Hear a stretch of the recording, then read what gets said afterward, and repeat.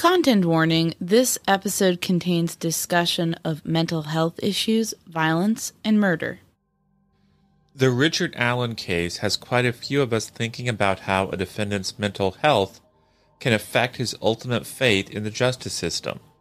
What does it take, for instance, for a defendant to successfully plead not guilty by reason of insanity, or NGRI? What tests or evaluations are performed to ensure that the defendant is truly mentally ill and not just faking it in hopes of avoiding consequences for his crime? And beyond NGRI, how do courts determine if someone is even mentally competent to stand trial at all? We were lucky enough to find an expert in the field who was willing to talk us through all the issues. We'll refer to her as Margaret, although that's not her real name. Because she's still professionally active in this area, she asked us not to use her name, but we did verify her work credentials. My name is Anya Kane. I'm a journalist. And I'm Kevin Greenlee. I'm an attorney. We first connected while looking into the Burger Chef murders, an Indiana cold case. Together, we built a spreadsheet documenting hundreds of cases of restaurant-related homicides. That original spreadsheet gave way to our podcast, the Murdersheet. Now we maintain that same research-centric, investigative approach as we look into all sorts of homicides, including unsolved cases, historical crimes, and, of course, restaurant murders. We don't just chat about the headlines. Our podcast is a platform for our journalism. The Murdersheet focuses on investigative reporting, thoughtful analysis, thorough research, and in-depth interviews. We're the Murdersheet, And this is mental health in the criminal justice system. What's the difference between not guilty by reason of insanity and incompetent to stand trial?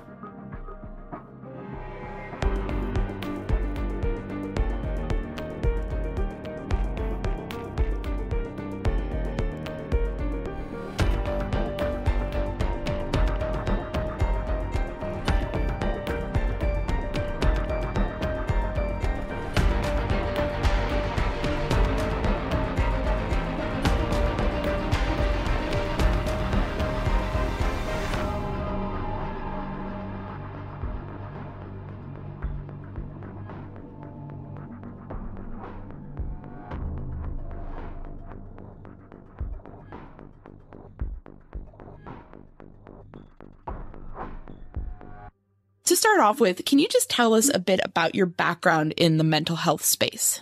So, let's see. I've been working in mental health, probably since at least 2007. I got my undergraduate degree in psychology, and then I went and got my master's and PhD in clinical psychology. And that was in 2015, and I've been working in mental health since. And can you talk a bit about your work potentially being as vague as you want to be with people who are declared not guilty by reason of insanity? Yeah, so when I was in graduate school, I was able to do, I guess, somewhat of like a specialty emphasis in forensic psychology. And so I did coursework with a faculty member who did a lot of forensic work, but I also worked at a state hospital. And this was in Virginia specifically, so a lot of what I know is relevant to how Virginia handles things. But I was able to work with people that were adjudicated not guilty by reason of insanity, as well as people who were found incompetent to stand trial. And some of that work was preparing really lengthy reports. Some of it was therapy oriented, and some of it was more assessment. I guess, what in a nutshell can you tell us about sort of the concept of not guilty by reason of insanity? So whenever I talk about not guilty by reason of insanity or NGRI, there's a couple things that I kind of like to highlight up front. One is I think, most people have a pretty big misconception about it, which I think is like kind of fueled by media, different things. But the first thing is that it's very, very rarely used.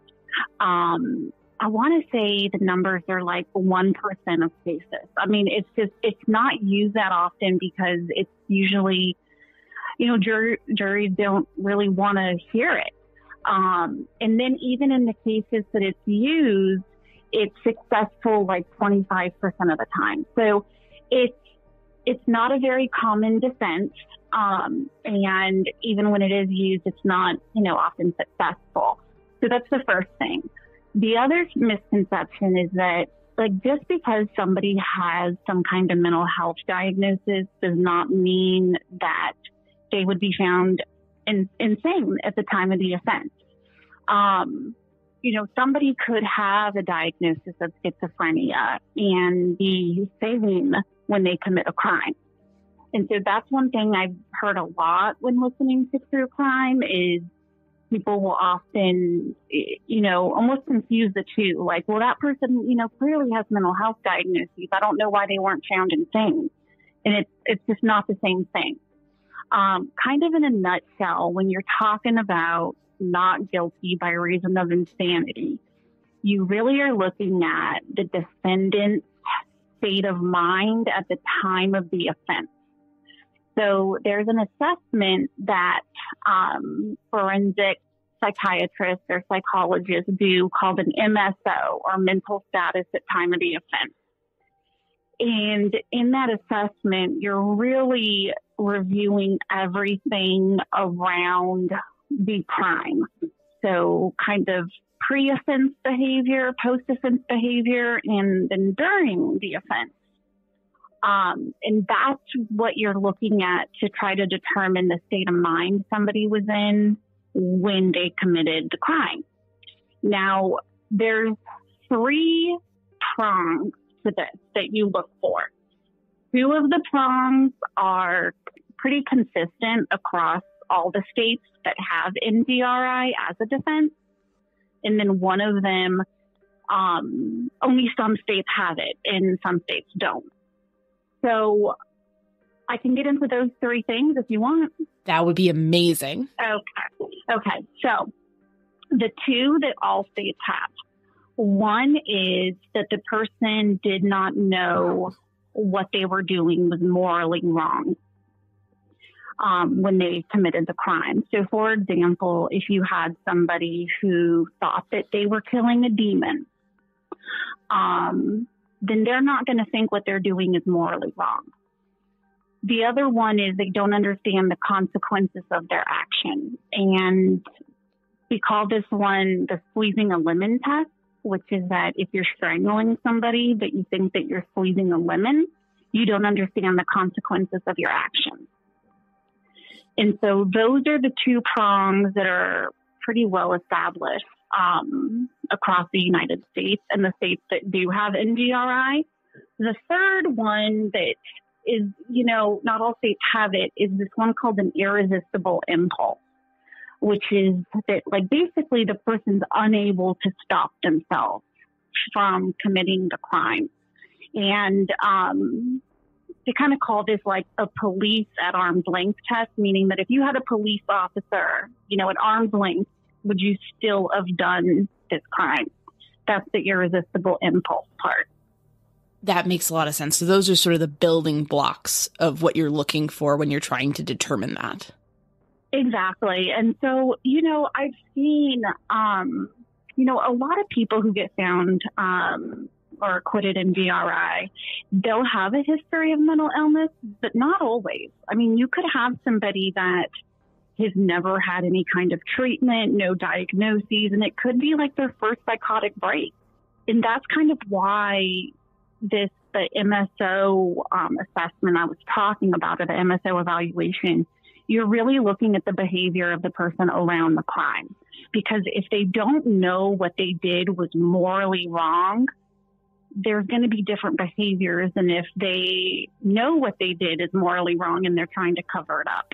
And that's where you get into sort of the malingering side of things, potentially. Somebody, maybe trying to emphasize symptoms in order to possibly look insane. Yeah, you can definitely. I mean, I think everyone's kind of worst fear around the NGRI defense is people malingering, right? People saying they were insane and they weren't. I think the good news there is one, things like, if you try to hide, say that somebody has stabbed somebody and then they've cleaned the knife and hidden the knife. That tells you that they're trying to cover up the crime. Therefore, they knew that they would get in trouble. So that kind of speaks against, the insanity defense. Now, once somebody, like say if, somebody's already detained, there's a lot of assessments out there that we can use for malingering. And some of them they're really slick. It's not like these, kind of outrageous things. It's usually part of other assessments. You're able to see if somebody's exaggerating their symptoms or anything like that. And, in terms of, I'm just curious with the process and the procedure, you've talked a bit about, what's looked for and sort of how this works. But, as far as like, how are people, I imagine it may have differentiate between state different jurisdictions, essentially. But in your experience, like, how are people exactly looked at and sort of evaluated in order to kind of come to some of these conclusions about whether they're sane or not sane? That's a great question. So I never personally did an MSO evaluation, but as part of the course that I did, we had to do like a mock MSO evaluation, basically.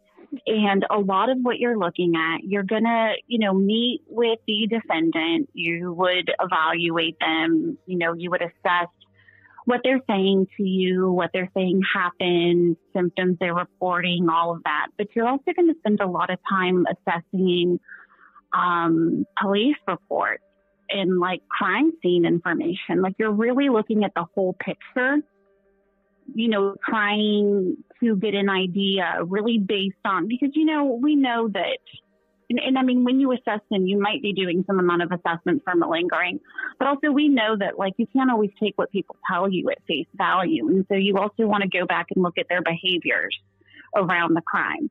I guess some of the examples that pop into my head would be like, there's been cases where people have called the cops on themselves and told the cops, I did this, I did that.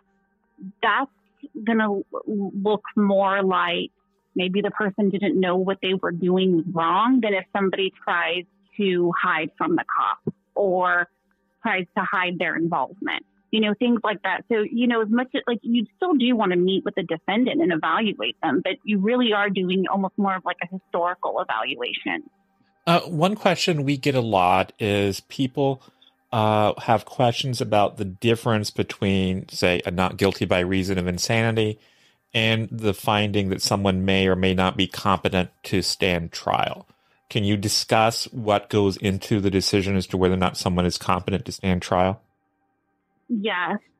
So they're completely different things. Somebody could be incompetent to stand trial, but not do any kind of plea of NGRI and vice versa. Somebody could have been completely, quote, insane the time of the offense, but be competent to stand trial. So competency to stand trial, you're really looking at the defendant in the here and now. Whereas the NGRI, you're looking at the defendant at the time of the offense. So with competency to stand trial, you're really assessing, does the person have the ability and the capacity to understand what's going on in the courtroom? Meaning, like, do they understand the charges against them? Do they understand that they're in a courtroom? Do they understand that their lawyer is there to help them? That's one prong. The other one is, are they able to assist in their defense? So, I worked with some people that were found incompetent to stand trial and they were at the state hospital. And really the treatment at that point is getting them on medication, Usually they're psychotic, so they need some kind of medication to help with that. And then the therapy is usually more like educational groups on a courtroom. I remember one of the groups that I did, we literally kind of had a diagram of the courtroom and would go through, who sits here and who sits there. And then what are the different plea options that you have? So it's much more like, what is this person's mental state right now? That's competency. And then not guilty by reason of insanity is, what was the person's mental state around the offense?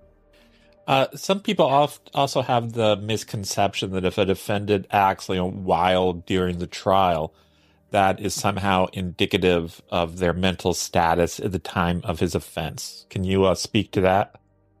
Yeah, I mean, again, that might speak to their competency to stand trial, but it doesn't mean anything really about their mental state at time of the offense. Sure, it could relate, but it also could not just as easily. If somebody's in a courtroom, I don't know, acting as though they're hallucinating or, delusional, maybe they're in the courtroom and they think that, they're in outer space or something like that. My first thought would be competency to stand trial, because obviously that person might not be in the same reality that we're in, right? They might be, in need of medication, really. But that doesn't mean that that was their mental state when they committed the crime. And that's part of what you're evaluating by looking at their behavior around the crime. And, for the most part, it's my experience, I have some friends that are lawyers and things like that. It's my, experience that for the most part, when somebody is incompetent to stand trial, their lawyers usually test that before they're in the courtroom. And the lawyers are trying to get a competency evaluation long before the person's in the courtroom. And so it'd be pretty surprising to have somebody, kind of in court and that hasn't been caught already. This sort of ties back to something that we previously spoke about with not guilty by reason of insanity, but also competency to stand trial. And it's just this idea that, somebody could have something that prompts them to have delusions or psychosis or whatnot. And that doesn't mean that they were necessarily insane at the time of the crime or incompetent to stand trial. And that's something we kind of have discussed here. But just to kind of really put a fine point on that, I think a lot of people might be like, wait, really? I would think that if you were having psychosis in general, that would almost put you into one category or the other. But I'm wondering, can you talk through why those things are not necessarily the same thing as being incompetent to stand trial or insane? Yeah, I wish I had a really good example, and if I think of one, I'll run through it. But what pops in my head is that you could be hallucinating, hearing voices, telling you, whatever the voices are telling you. Let's say, I don't know, the voices are telling you that you're no good, that, you don't deserve to be alive, things like that. And then you go out and you murder somebody. That does not mean that you did not know that you were murdering somebody and that that was morally wrong and that that was illegal. So that's sort of the difference, is that, those are it's really specific what you're looking for, is that the person did not know what they were doing was morally wrong, or that they did not understand that by doing whatever they were doing, they were harming or going to kill a person. Those are kinds of the things that you're looking for. So, some of the things, without getting too specific, some of the things that I had seen really involved, somebody thinking somebody else was a demon, or that if they did not kill them, they would not get into heaven. And in those cases, they did not think what they were doing was morally wrong. They thought that they were saving the person. So, and that person might have not necessarily been hearing voices or acting crazy. That might have been all internal. So, yeah, I mean, I'm trying to think about how better to define that. But yeah, just because somebody is hearing voices or believing things that aren't there, that does not mean that those are the reasons that they committed the crime. I think you did a splendid job of sort of defining it and characterizing it. Can I give a really stupid example that popped into my head?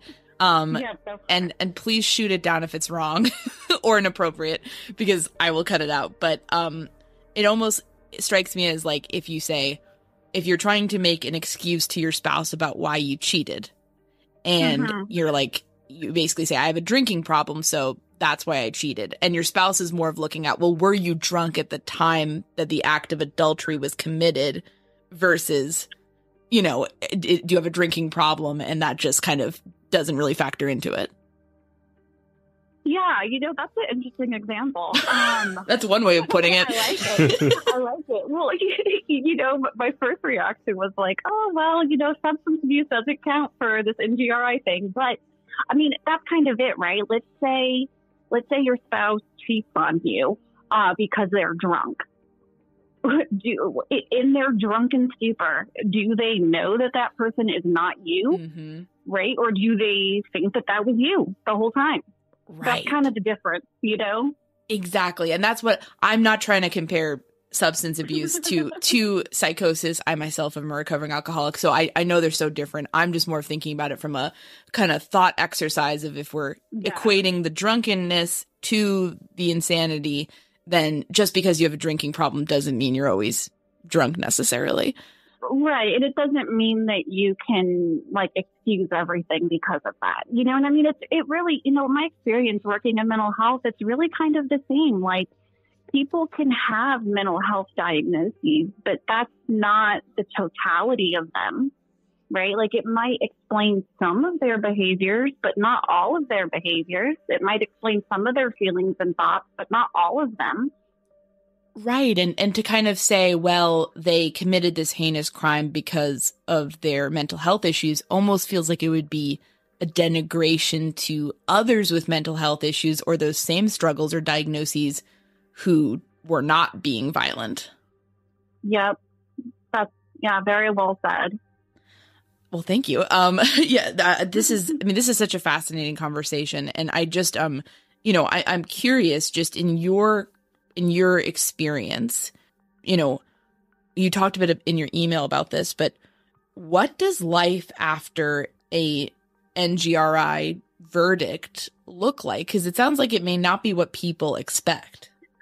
Yeah, you know, so this was like the part that I was the biggest part of in my experience working at, a state hospital. So, you know, and this could vary state to state.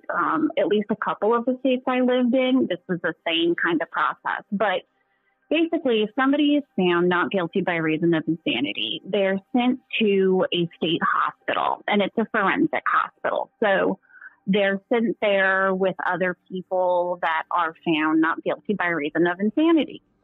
And, you know, at least at first, they're kind of really essentially on lockdown. They really can't leave the unit.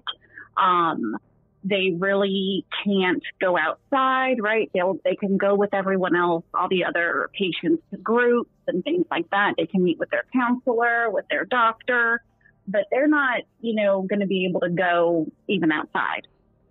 And then gradually over time, you know, as the person is compliant with their treatment, meaning, you know, they'll have a treatment team that's making these recommendations, you know, take this medication, you know, do this therapy.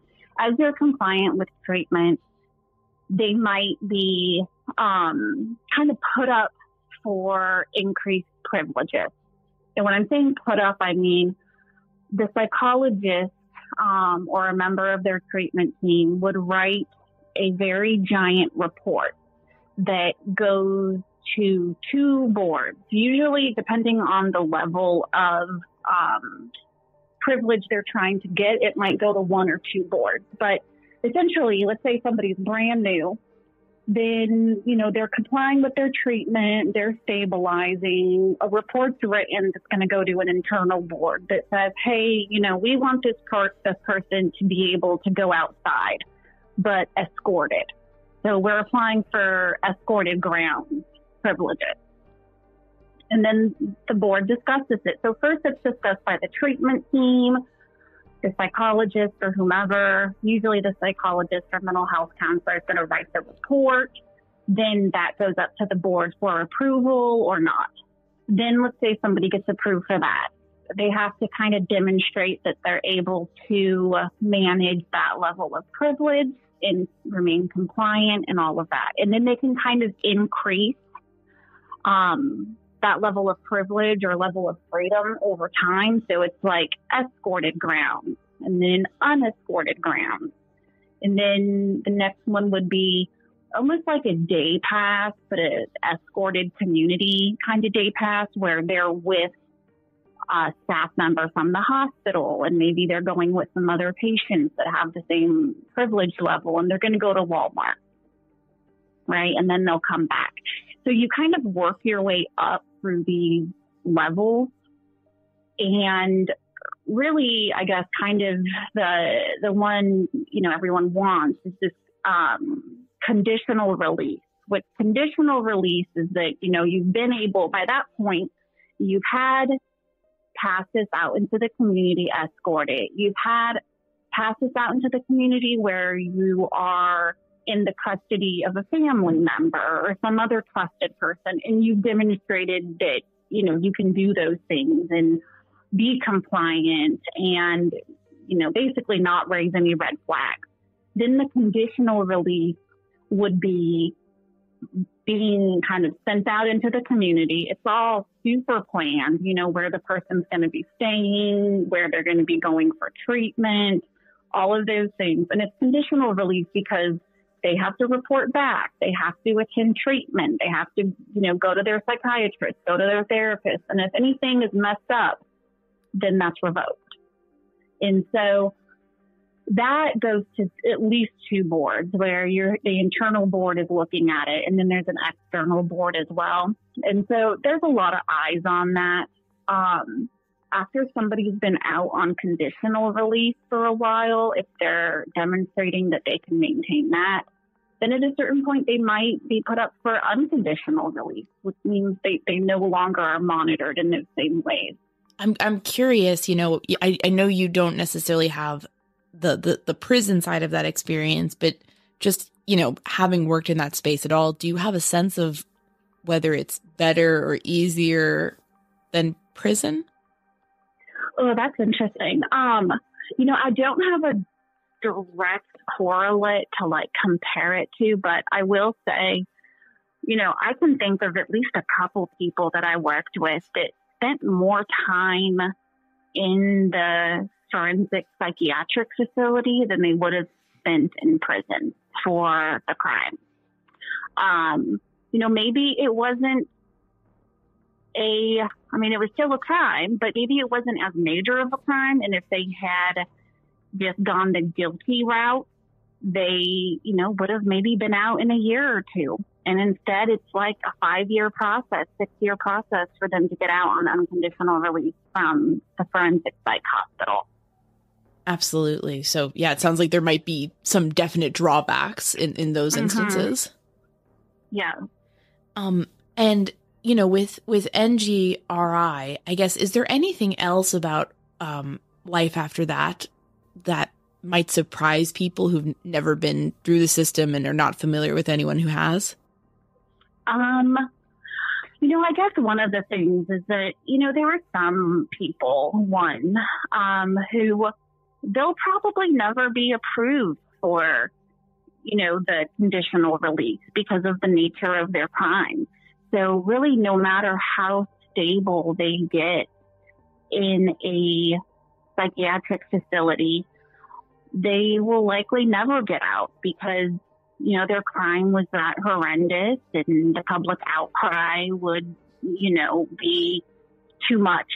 The politics wouldn't look good, basically. I think about like John Humphrey. So that's one thing that, you know, there are some people that, you know, that's their life now. You know, they're not going to get out necessarily. As far as, you know, if somebody were to go through the whole process and then finally get, you know, unconditionally released, you know, I don't necessarily think that their life after that would be any different than really any other person, apart from that they just spent a very long time going through that process. And then just as a mental health professional who has, you know, worked in that space, but also who listens to some true crime programs, I imagine that could be a frustrating experience sometimes. But are there any other widespread misconceptions or perceptions that you've noticed that, you know, are maybe not completely true to life, or maybe kind of getting people to think the wrong way about these things? That's a great question. I feel like I have a million thoughts and I'm trying to pick which one to go with. You know, I guess some of the things I see are, you know, I think we can be really quick, one, to diagnose people, or want to diagnose people. And, you know, it's a very specific process. There's a book that we use for that. You know, but by the same token, there's a lot of kind of armchair diagnosing, like, oh yeah, this person's, you know, narcissistic, kind of these pop psychology terms. And, you know, we really don't know that without evaluating a person and having a qualified professional evaluate that person. I mean, that's one thing that I definitely see thrown around a lot. You know, I do see as well, you know, maybe some confusion or mistakes around diagnoses at times. You know, like I said, maybe things just being thrown out there. A lot of what we've talked about with an insanity plea, absolutely that. And then, you know, just also the difference. So like for one thing, you know, the whole label of even insane, that's not a clinical term, right? There's no diagnosis of insanity. That's a legal term. And I know that can be confusing to people.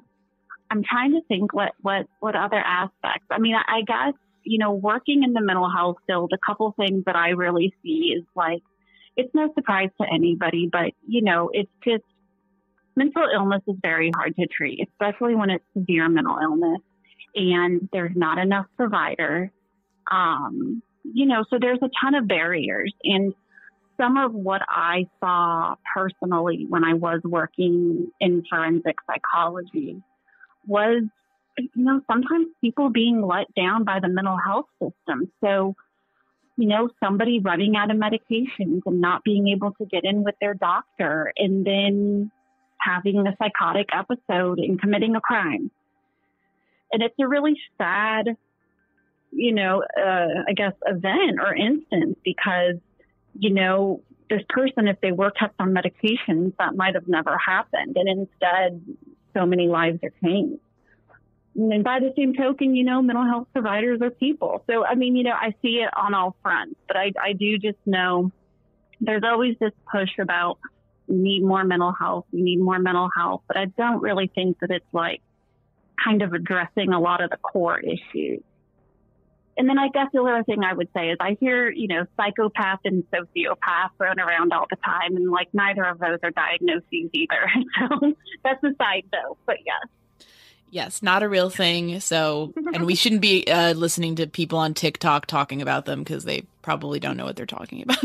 Exactly. Or diagnosing people, at least. If they're just talking generalities, then that's probably fine. You know, in terms of one thing I wanted to ask that's a little bit specific to a case that we covered, Delphi, and not certainly not going to ask you to diagnose anybody or anything like that. Just more of like, you know, I guess like the idea of if a person were to commit a really horrific crime and then like, you know, like try to make an insanity plea on that years later, you know, even though like they didn't confess to anyone in that time or whatever, would that go against an insanity defense, or would, you know, like kind of the act of hiding it for all that time, or would that not really go into play? Yeah, Yeah, look, I mean, I would think so. And I've thought this about Delphi. I've thought this about, the Idaho murders and Brian Kohlberg. Like, hiding, usually when somebody, commits a murder and they're insane, like, they're caught really quickly because they're not trying to hide anything. So they're not going to change their clothes. They're not going to hide the murder weapon. Numerous things. Like, there's usually not a lot of planning that's going into it, things like that. So they typically are caught pretty quick. I mean, sometimes they don't run. They don't hide at all.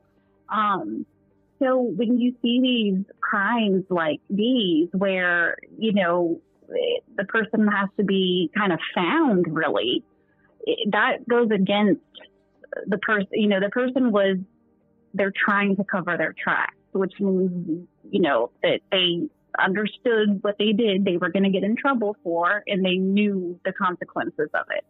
Absolutely. That makes a lot of sense. And then my follow-up on the Delphi side of things is just, I'm not sure if this ever overlapped with your experience in the space of, working with people with, who'd gone through NGRI or anything. But I guess, the idea that somebody can essentially develop psychosis after a few months of essentially solitary confinement, does that track with any of your experiences? I have never seen that professionally, but it makes theoretical and clinical sense that could happen. It's, I guess, as human beings, whenever we're put in a situation that overwhelms our ability to cope, that's a crisis. And being put in some sort of solitary confinement, I think somebody could develop some kind of psychosis from that time. Again, I've never seen that clinically, but, theoretically speaking, yeah, it makes sense. And again, that would probably speak to competency to stand trial. If it's a case of possible malingering, then that could probably be rooted out pretty quickly. Yeah, definitely. There's some pretty quick assessments that can be done for that. And you mix those in with other things. You don't just do those on their own, and they're not obvious. So, yeah. Awesome. Well, listen, this has been terrific. Is there anything we didn't ask you about that you wanted to mention? No, I genuinely appreciate this. And thank you guys so much for your time.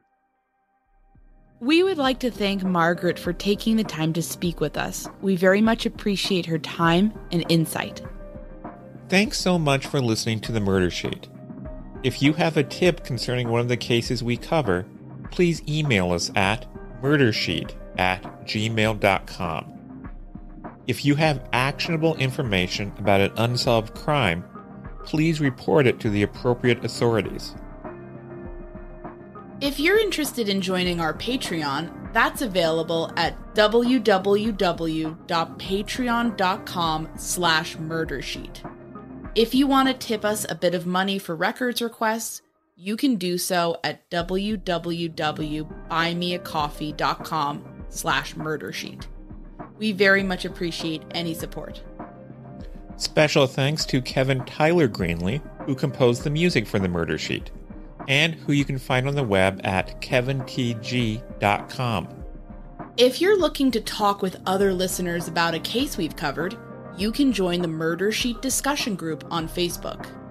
We mostly focus our time on research and reporting, so we're not on social media much. We do try to check our email account, but we ask for patience as we often receive a lot of messages. Thanks again for listening.